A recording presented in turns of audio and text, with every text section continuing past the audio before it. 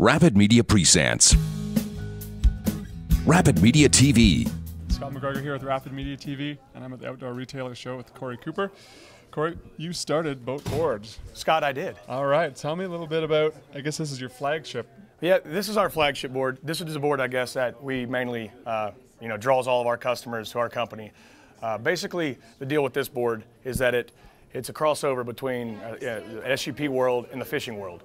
This board functions basically as a stand-up fishing paddle board, but you can also take all the gear off of it and it's your regular SUP. So the draw to this is that there's really no setback. Right. You can use it as an SUP or a fishing machine. So, great. Well, why don't you walk us, I guess, bow to stern or tip to tail. Okay. Well, we can start up here. Our board design, it's a 12-foot board, and this is a 32-inch wide board. It's also 5 inches thick, which adds a lot of buoyancy to the board. And you can see through here how much thicker it is than a regular SUP. And this also gives you buoyancy in the water. Our nose is a taper to a front to decrease noise slap when it's going through the water. As we go up the board, the first thing you'll notice is our deck pad. We use a product called C-Deck.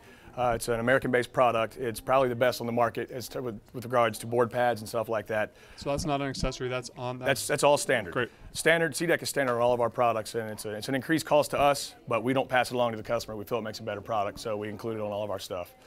As you walk down, you can see, obviously, we've got a Yeti cooler integrated into the setup. The Yeti straps down to the board through permanently installed deck cleats. This is also a standard feature of all of our 12-foot boards.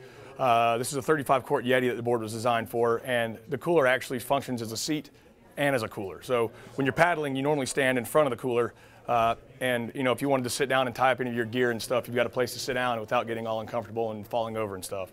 As you go back further, this is our main attraction. We call it our fishing post. It's anodized marine-grade aluminum. It holds 2 rods. It'll hold all your gear. It'll hold backpacks and whatever sort of accessories you want to hang on it. Now they're requiring PFDs with SUPs, so that'd be a good place to hang your PFD in a bag or what have you.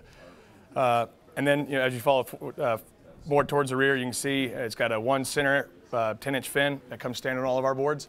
And this is basically just a standard feature on any SUP, especially a surf style. So basically, as you see it, man, like I said, it's a fishing machine or it's a stand-up paddleboard. You can take it all off and hit the water. Sounds like fun to me. Yeah, dude, it's a blast. Thanks very much. This is Scott McGregor with Rapid Media TV, hoping you paddle forever. Later. That was great.